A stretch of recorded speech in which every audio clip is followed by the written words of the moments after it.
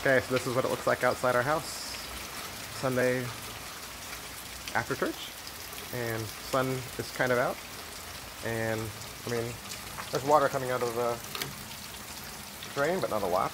And you know, we had church this morning. We had 60 or so people come to church. Just drove all the way to Walmart and back. Didn't have any flooding. You can look at the tops of the trees. They're not blowing in the wind, right? No blowing in the wind.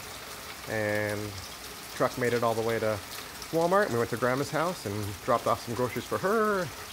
And we're settling back in now on Sunday, and everything's fine. And we'll let you know if anything changes. All right?